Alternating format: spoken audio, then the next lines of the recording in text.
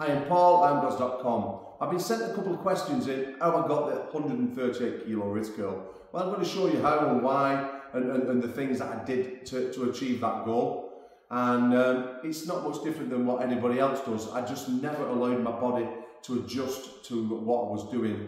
And I had a few selections of different bars and a routine that I followed literally periodically, day in, day out. This is one of the bars I used, an extra long bar for the stability, you know, added a little bit more, so I had to use my stabilising muscles. But with it being so thin, what it allowed me to do, having a smaller hand, was to actually get a wrap. So it simulated me actually being in a top row position with someone, and I would always hold the bar slightly higher when I did this. And this attacked my supination, so I really had to keep that rotation as well. Now, I'm not going to go through how I wrist curled until the end, but that was how I did it set on a Monday. Now, the rep ranges went from anywhere from 150, 200 sometimes, and I pyramid it down. Sometimes I would pyramid up. I would never start with the same weight. So, for example, on this bar I may start with 30 kilos on the first time I did it, and then go to 60 and 70 kilos, or I might just jump on and do 20 kilos, completely rep out, 30 kilos, 40 kilos. It really did depend on how I felt. When you start getting to the big weights, when I got the 138 kilo lift, you know, I was unable to lift heavy for a few weeks. It really does compress your joints and your bones. So I would always start with that one, as that would be the main way that I arm wrestled. And then I'd move off then to what I consider the very best wrist curling bar. And it's just a piece of angle iron, short piece, 2-inch steel, and I would literally just put my fingers into my joints, as you can see, and I'd have it over my knee. As I like to say, I'm going to crack on in a moment and show you what I did, but that is pretty much how it would be. When you let that come all the way down there, it really did put the pressure into your fingers. And if you turn it around, obviously you can see I've got the roof on top of the house. So that would follow, okay? So again, the rep ranges will differ, etc. And as you can see, one of them I was gripping like that, and then the other is like that. So it's not allowing the body to adjust. Day number 3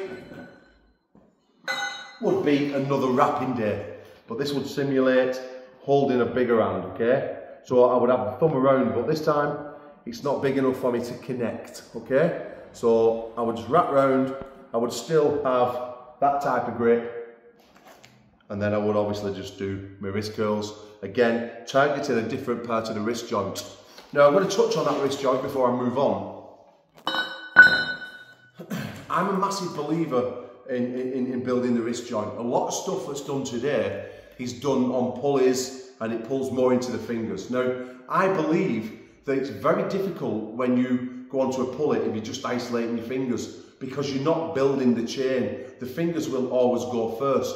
Now, there is ways of setting your elbows that connect your fingers, your hand and your wrist in one, and that's a technique that you've got to learn itself. And you can apply this on the machines, and I can touch on that on a different video. But I'm not a massive fan of anything that's just into your fingertips there, because I do believe that if you set off in that position in an arm wrestling match, you're only using a third of what you can actually be using. So we move into session number 4, the wrist curls. And again, so this will be Monday, Tuesday, Wednesday and Thursday. Yes, I did it that frequently.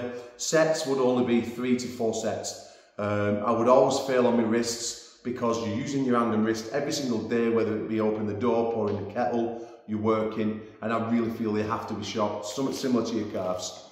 So I would work that every single day, but I would never push the volume any higher than 3 to 4 sets. So I never really got broken down that much.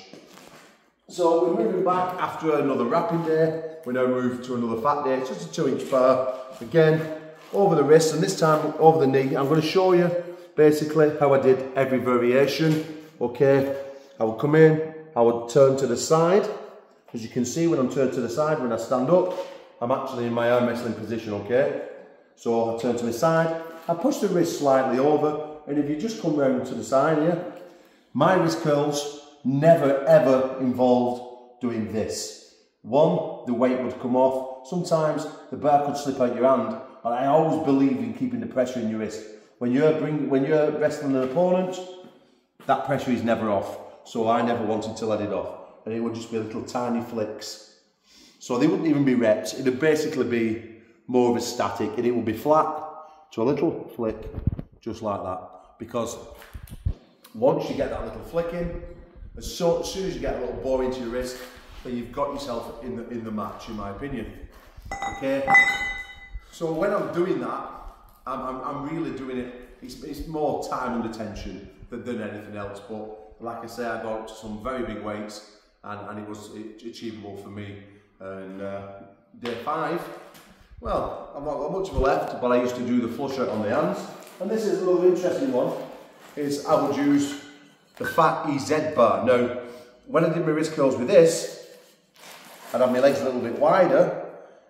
Some guys who've got the bigger hands can do them that way, but I used to always find it hurt my wrist a little bit. So I went back under, and then when I went under, if you zoom in, if you come stand up above me now, and you look down at my wrists, you can see where my wrist is, where my wrist is positioned.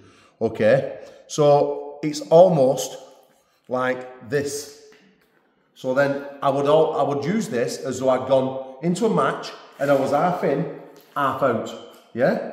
And I would always feel as though when I got into that position, I felt mega.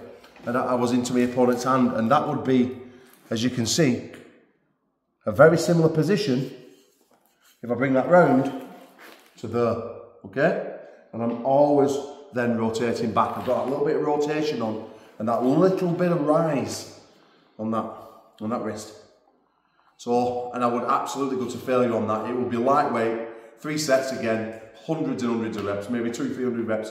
I mean, I think the best I ever got to was probably 1,000 reps in that, and my hands were pumped to smithereens, and then the day after, I was ready to go every year again. Now, that's my selection of wrist curling bars.